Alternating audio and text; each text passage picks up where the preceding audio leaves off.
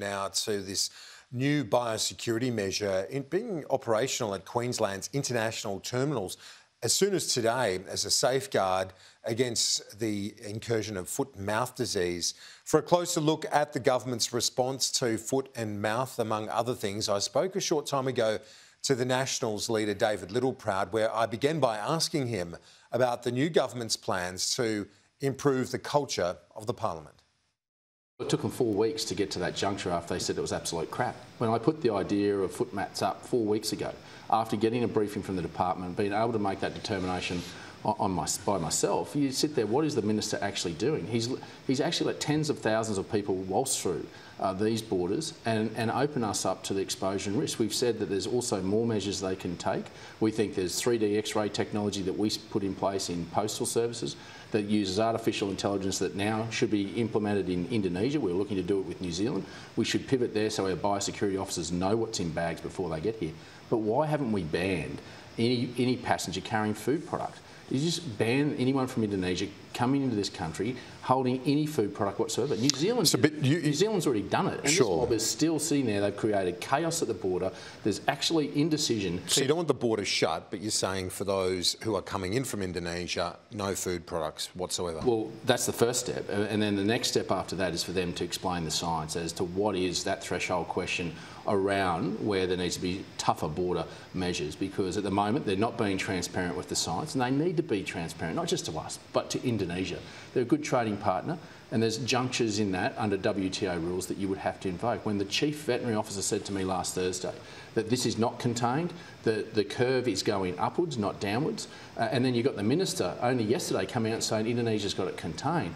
There is just so much mixed messages because the Minister has not got his eye on the ball. But there are mixed messages as well from the opposition, some saying shut the border, like the opposition leader, others saying don't, like yourself. Well, we're saying, and so too is the opposition leader, that unless the government comes forward and demonstrates what that threshold is, and have we already crossed it. I've got to say, on Thursday, when I got that briefing from the Chief Veterinary Officer, I thought we might have crossed that precipice, and that's what makes me concerned as to that they haven't come out and explained the science, and the department won't explain the science to us because we're the opposition, and I respect that, but it's important that the government explains it to Australians. The Farmers Federation don't want the border shut. Well, that's their opinion, and I respect that, but it's wrong.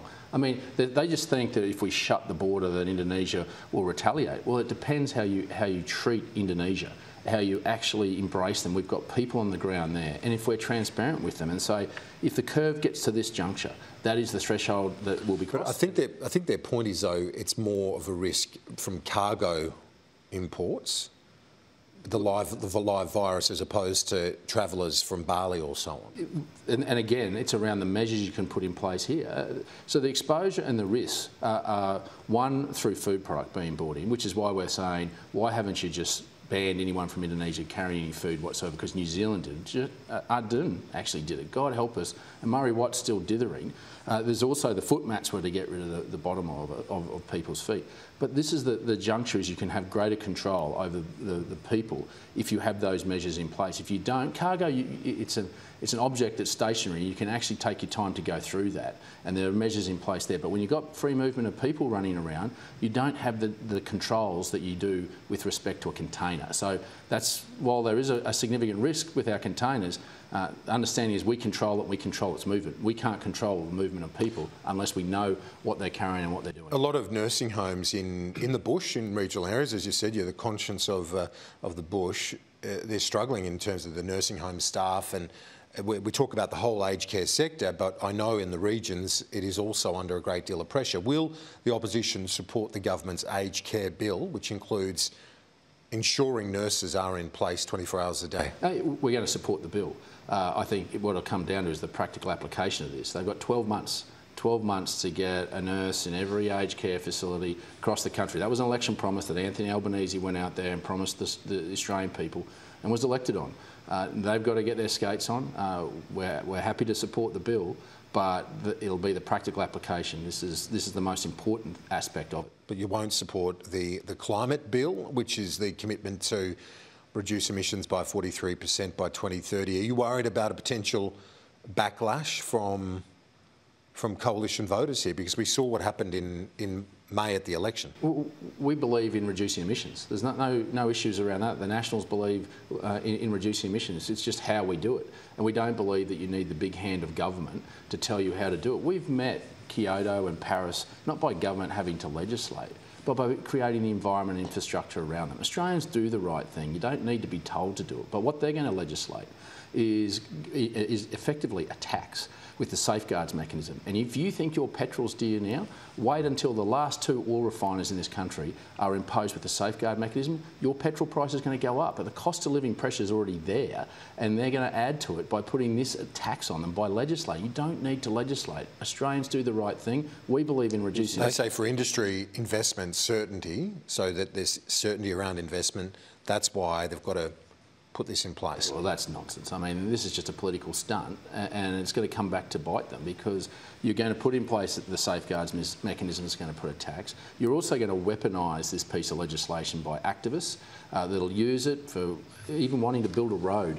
They'll be able to take this to court and actively use this as a weapon against development of this country. We're a sensible country. We don't need to be told what to do. We don't need big government. We just need to get the hell out of their life, but create that environment. You send those investment signals if you put that environment and infrastructure around Australians, and that investment confidence will be there, whether it be small-scale modular nuclear, whether it be hydrogen.